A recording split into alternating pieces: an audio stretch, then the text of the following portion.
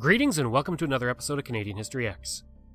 Before I continue, I'd like to mention that our Patreon is set up. You can go to patreon.com/CanadaX, that's EHX, where we have multiple tiers of various support that you can provide to help keep this podcast going. There was once a community that produced some extremely notable Canadians. It was vibrant and a major part of the history of Nova Scotia. It existed for almost 150 years until it was wiped off the map. It was a community that dealt with racism, industrial waste, and much more.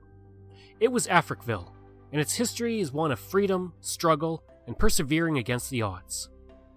I'll be talking with Matthew McRae, the curator of history at the PEI Museum and Heritage Foundation, and Juanita Peters, the executive director of the Africville Museum. Considered to be one of the first free black communities outside Africa, the settlement was founded by black loyalists who were former slaves in the American colonies that had escaped their masters and were freed by the British during the American Revolutionary War. The British transported these loyalists to Nova Scotia, providing them with land and supplies for their service. The history of Halifax itself, right next to Africville, is one that centers on the African slaves that dug out the roads and built much of the city. There is some evidence that states that those who built the roads lived in Bedford Basin, which would one day be Africville.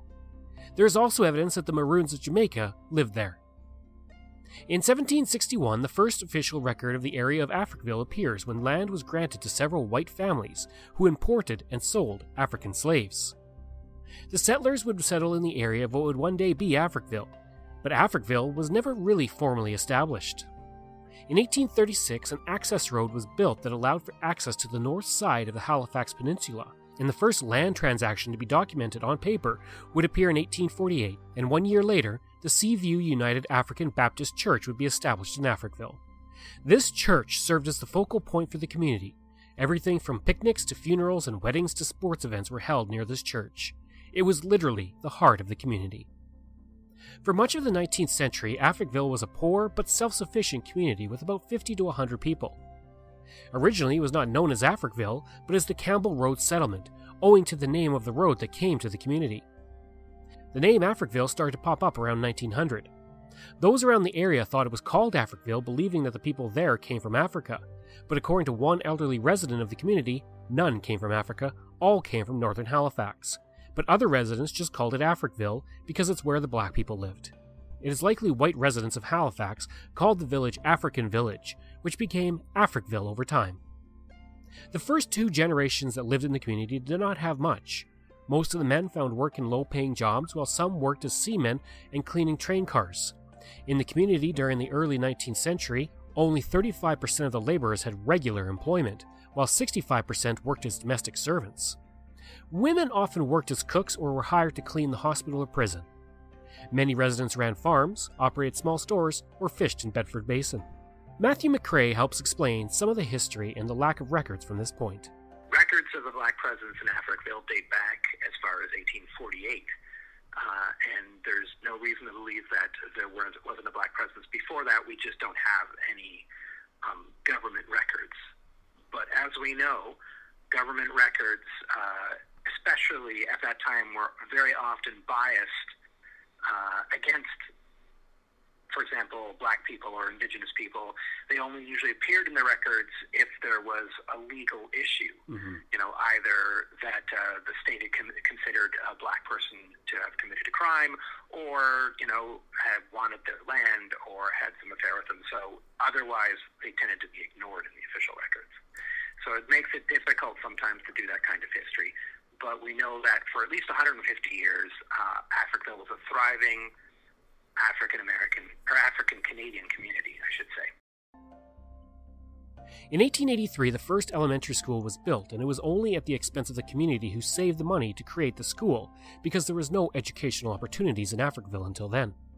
Due to the poverty of the community, it was not until 1933 that the teachers at the school had any formal training, and only 40% of the children received any schooling. Most children had to work or take care of a younger sibling at home, while parents worked.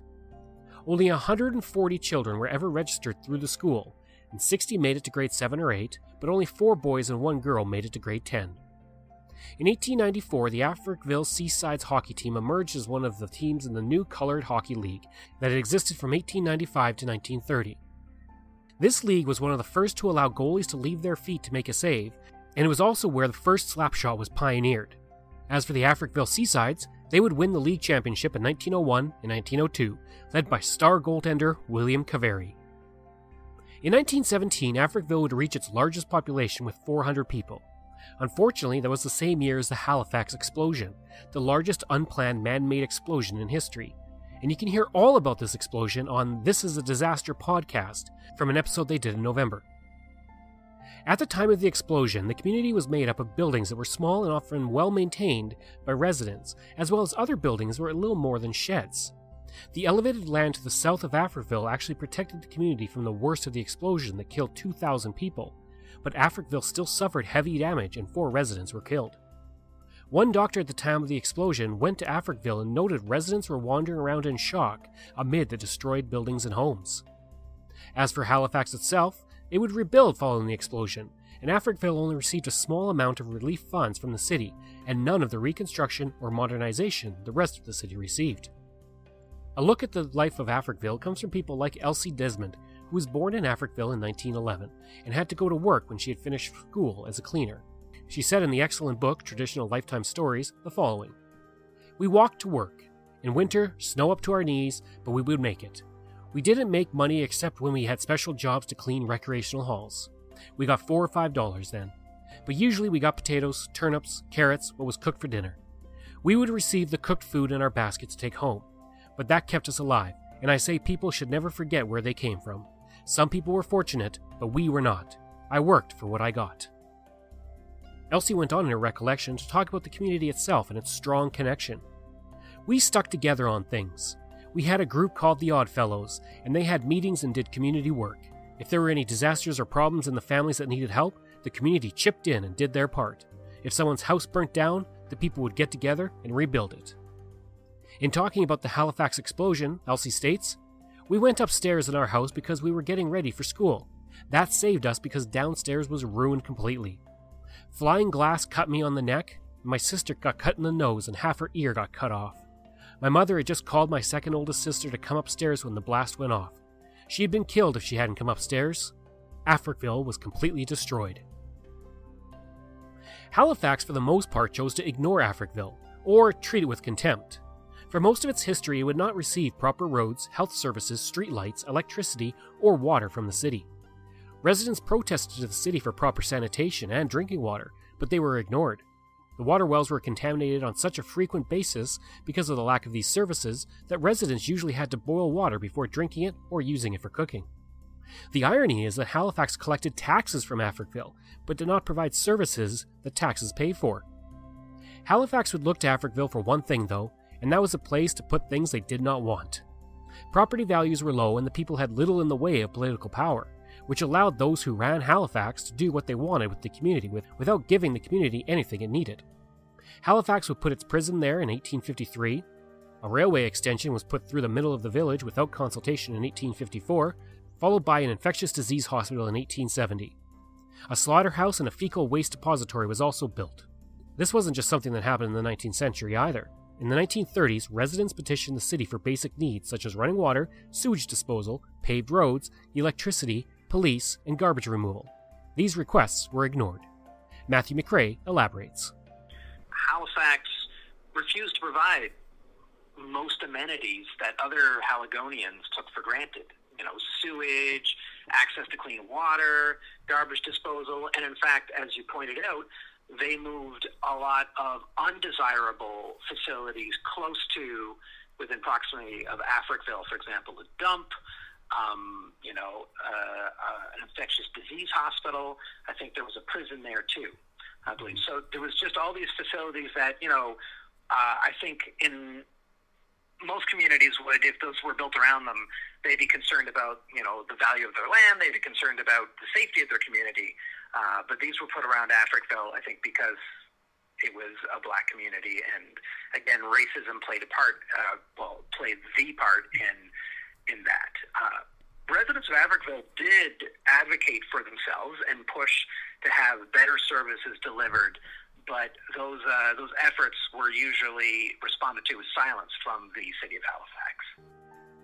It should be noted that the housing in Africville varied immensely.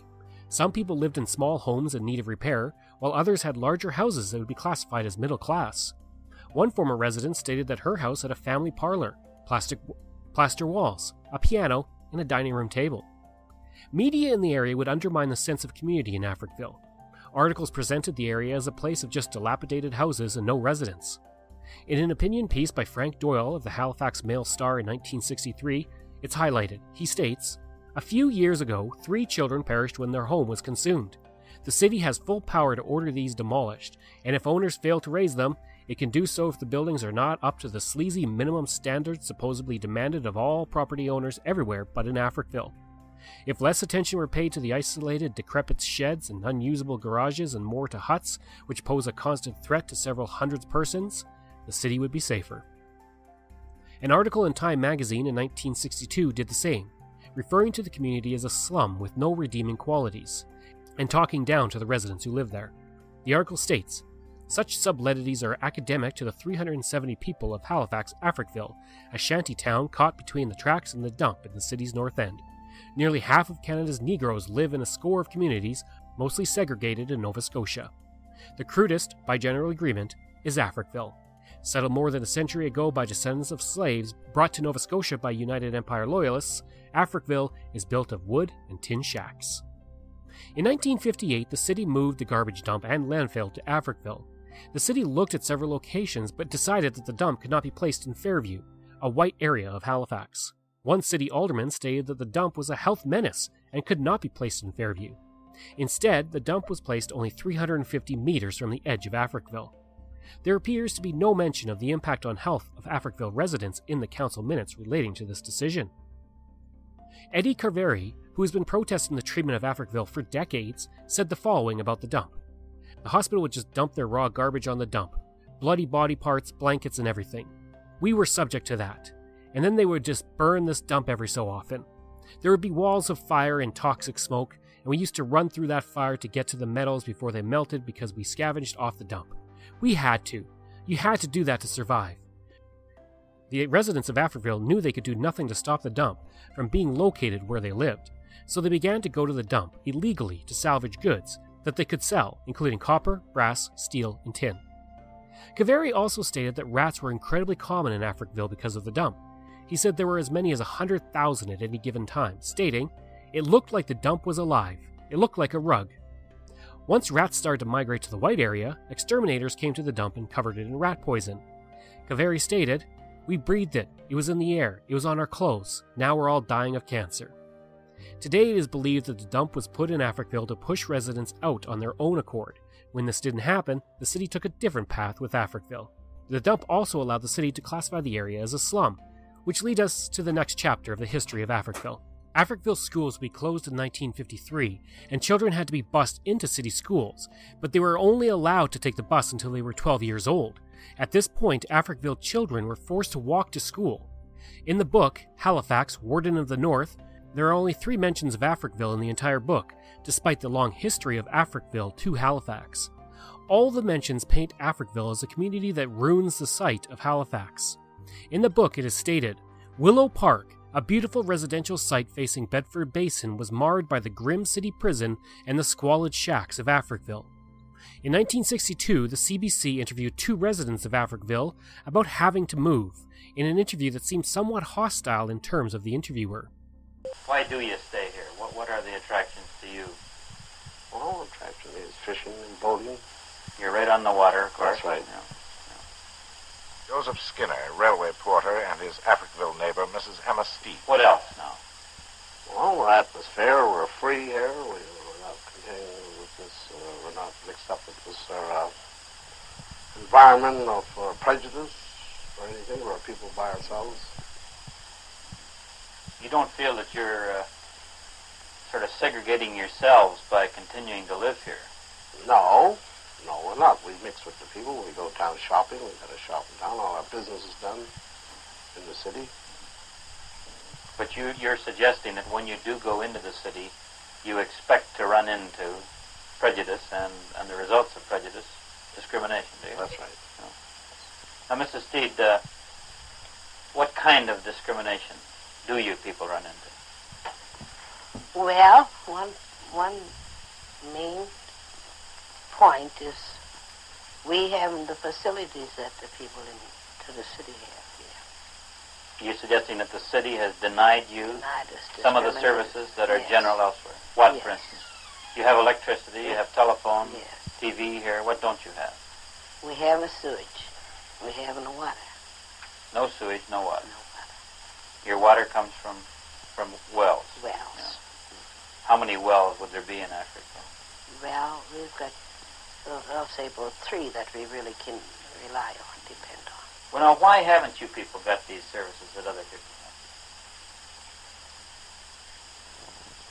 have? Well, why should 400 people here go without sewage system, water? I want to know why you think you don't have these things. It's part of the discrimination, I think. You mean that somebody is, you believe that someone has sat down at City Hall and says, because these people are colored, we will not give them sewage, we will not give them water? Frankly, I find this a bit hard to believe, and I'm wondering why really. You are so sure of it. That's why. As long as you're from Africville, we get no help of any kind from the city. This, of course, would make, I would think, an excellent industrial site. Yes.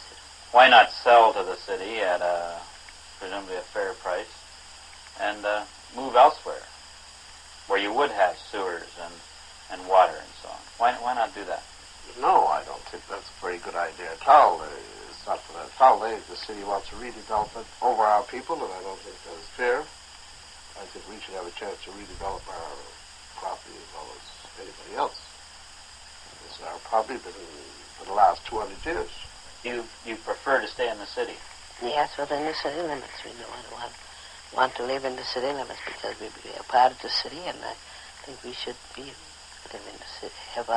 We were moved from here, we want someplace within the city limits. You think of yourselves first as Haligonians, do you? Rather than Africville people? That's what we are, Haligonians. In 1962, Halifax City Council adopted a resolution to relocate the people of the community. The relocation took place from 1964 to 1967, and the people were transported out, with their possessions, using the dump trucks of the city. For many, it was the perfect metaphor for how they were treated by the city of Halifax all their lives. There was no meaningful consultation with Africville residents to get their views on the move. The Halifax Human Rights Advisory Committee was put in charge of consulting with the community, but this was not done, and it was later reported that 80% of residents had never even had contact with the committee. Many residents felt that the city was only destroying the community, not to turn it into an industrial site, but to get rid of the concentration of Black Canadians. In the book mentioned above, Halifax, Warden of the North, the relocation is painted as such. Of all the areas marked for redevelopment, the most obvious was Africville, whose 370 inhabitants were mostly of Negro descent. Theirs was a squalid shack town without piped water or sewer facilities, on the shore of Bedford Basin, where their predecessors had squatted more than a century before. Here was a sad problem. The people of Africville wanted to stay where they were, and as a Negro community. The Stevenson report said firmly, despite the wishes of many of the residents, it would seem desirable on social grounds to offer alternative housing in other locations within the city. The city is a comprehensive urban community, and it is not right that any segment of the community shall exist in isolation. Only 14 residents had clear legal titles to their land, so most residents received $500, or $4,000 today. They were also given an allowance for moving to buy things like furniture. For young families, it was easy to move, but older residents often refused to leave the community they had called home for decades. As soon as residents moved from a house, the city came in and demolished it. The city would even take the opportunity to demolish a house if a resident left for some reason, like going to the hospital. Other residents only had a few hours' notice to leave before the bulldozers came through. The church, which had stood for over a century, was demolished on November 20th, 1967, in the middle of the night. This was done before the city actually owned the building. The documentation for the church sale stated it was bought in 1968, but the page was edited to forge the sale and state that the city bought it in 1967. The church was bulldozed with many vital records inside, which would have helped prove many land claims. This woman talks about the loss of her community as it happened in 1967. I've been here so long, it doesn't make any difference to me. But the young people, they got their life to live. Well, I'm over that now. A woman my age, all I'm putting my trust in God to spare me. I don't know what hour or what minute I may go. But still, I love my home. And this house here was one of the best houses in the settlement. Because it was plastered all through and hardwood floor, and the basement is higher than the upstairs. And so, I just want to make up my mind now. I got to leave it someday. The last home to be demolished would happen on January 2nd, 1970. Elsie Desmond would relate in her retelling the following. Bulldozers destroyed the houses and garbage trucks carried our belongings. I didn't like it, and I hated to see my home gone. Those who were given money found that they did not get very far when paying for rent or a down payment on a house.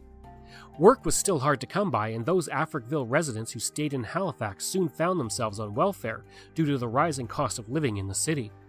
Other former residents moved to places like Montreal, Toronto, and Winnipeg. While Halifax would hail the demolition, the truth was that it was far from something kind done to other humans, as this CBC interview from 1976 states, with Dan Claremont talking about a study that looked at the relocation.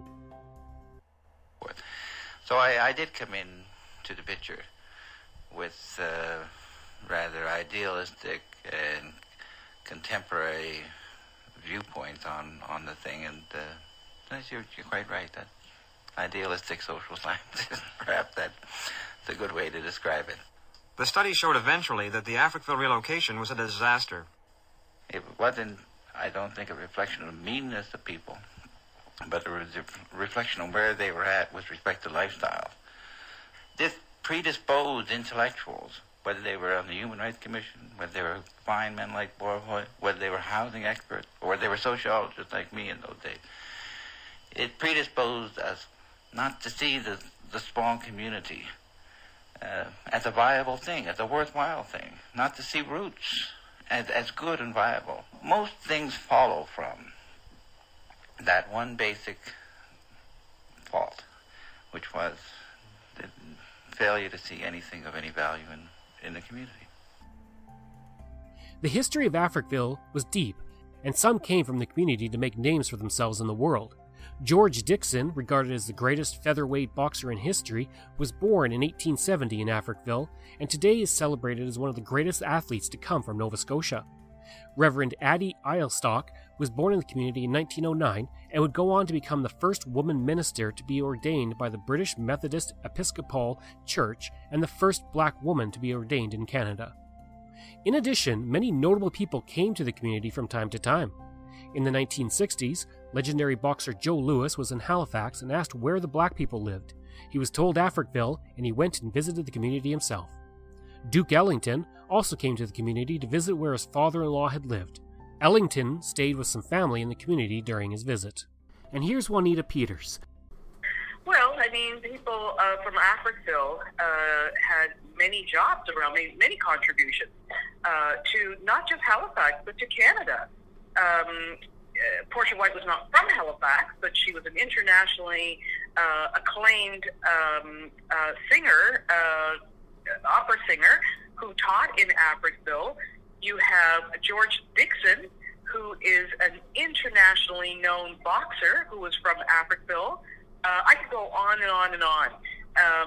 So the contributions made by people of Africville is quite significant, and the role that people played just in everyday lives was really quite significant as well. Africville may have ceased to exist in 1970, but it was not forgotten. In the 1980s, the Seaview Memorial Park was created to preserve the area from development. Protests were held in the park through the 1980s and 1990s by former Africville residents. In 1983, the Africville Genealogical Society was formed to track residents and their descendants. In 2005, the Africville Act was introduced by the Nova Scotia NDP, calling for a formal apology regarding Africville. Peter Kelly, former mayor of Halifax, also offered land, money, and services to build a replica of the church that had been destroyed. In 2002, the site of Africville was made a National Historic Site of Canada.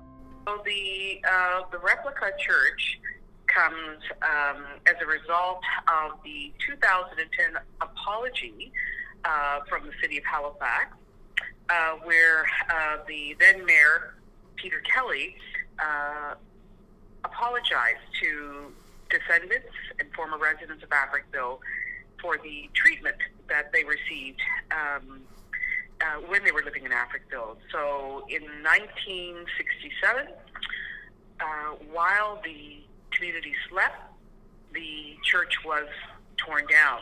So the community was in the process of being demolished home by home. But the evening that the church was torn down was not something that people were expecting or were aware of. And so even today, when people talk about the pain of that experience, they still note that as being the biggest pain that they experience when thinking about the history of Africville. So at the time of the apology, the city agreed to allow the replica to be built on the land and provided funds to build that replica. It is a museum, and 2.5 acres of original Africville lands reverted back into the hands of the Africville Heritage Trust. This clip from the CBC looks at when the site was designated. Take me back to the place. It was a celebration of African Canadian culture filled with music, prayer, and speeches. It was an overdue recognition of a dark period of Nova Scotia's history. 30 years ago, the City of Halifax confiscated the property of 80 African Nova Scotian families. The city said it was a slum and promised people better services in another part of town. Africville was bulldozed. Residents were told it was in the name of urban renewal and because the land was needed for a new bridge across the Halifax harbor. Former resident Irvin Carvery was 13 years old when the city leveled his home. He says the community wasn't in the way, the city simply wanted it to disappear. Africville was no different than any other rural community. And, the media of the day came to Africville and took pictures of the worst of the buildings they could find and depicted that as our whole community. Dr. Ruth Johnson was in her 50s when the community was destroyed. She says a whole generation suffered because of the city's actions. This is a happy event for some, but yet this is a sad event for me. The young people think this is great, but to think I've lost my birthplace for a park. Heritage Minister Sheila Cobbs says she hopes that by recognizing Africville, Canadians will learn not to repeat the mistakes of the past. Take me back.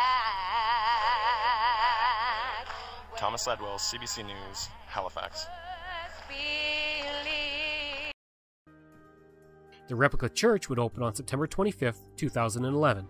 In February 2020, the provincial government announced that the bell that once hung in the original church, which had survived demolition, would be returned to the area once again. We're so excited. So as you can imagine, the idea and the thought that the tearing down of the church was intended to separate the community, to have people move away from the community,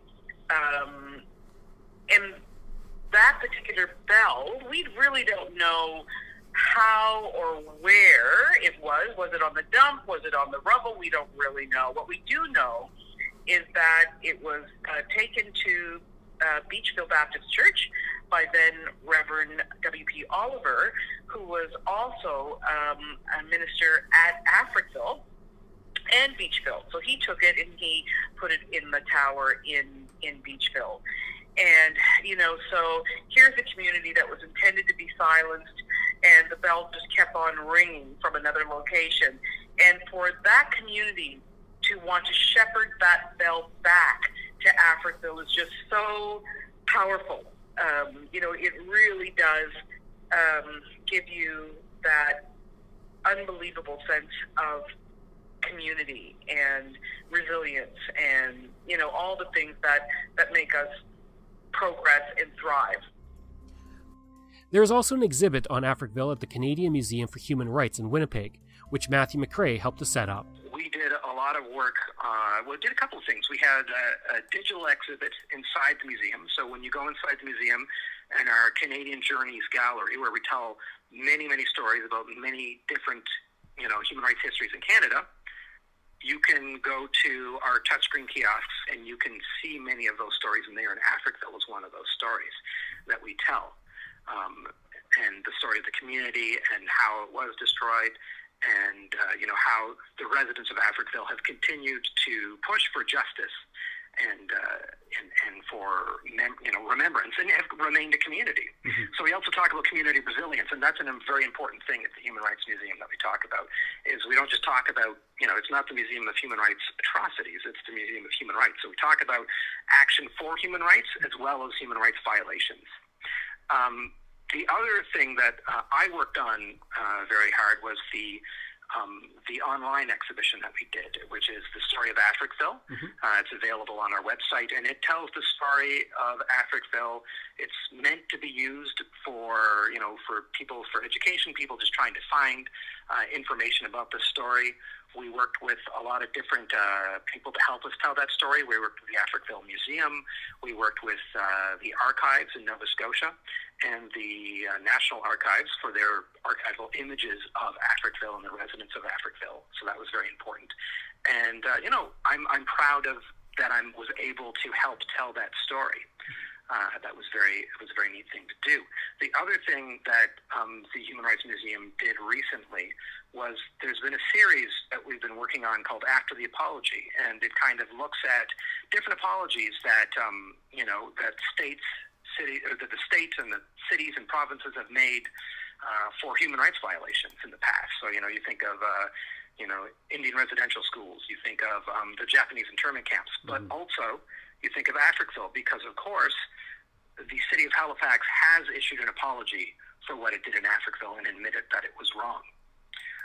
And so we would hold events where we would invite those communities, and we sit down and say, what does it mean to apologize? What are the next steps after you apologize? What is going on in the community when an apology happens? And so we talked about all those things, and we actually worked very hard with the former residents of Africville and the Africville Museum and the wider Halifax community to hold an event in Halifax to discuss those events.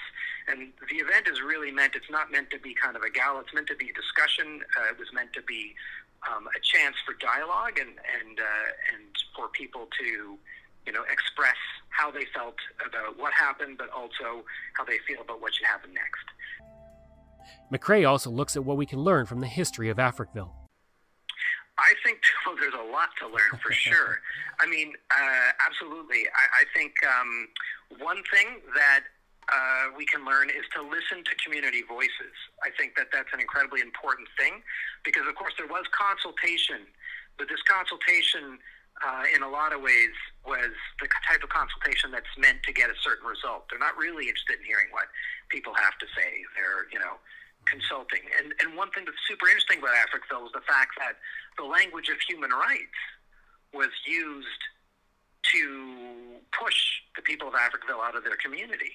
And so this is just a reminder that we have to be careful how we justify things, because just because we say, people were saying, oh, well, the conditions in Africville are so bad that the humane thing to do, the right thing to do is move them out because they'll have a better standard of living, rather than, provide those amenities that would give them the better standard of living right there in Africville, that other citizens had come to expect as just part and parcel of, living in Halifax.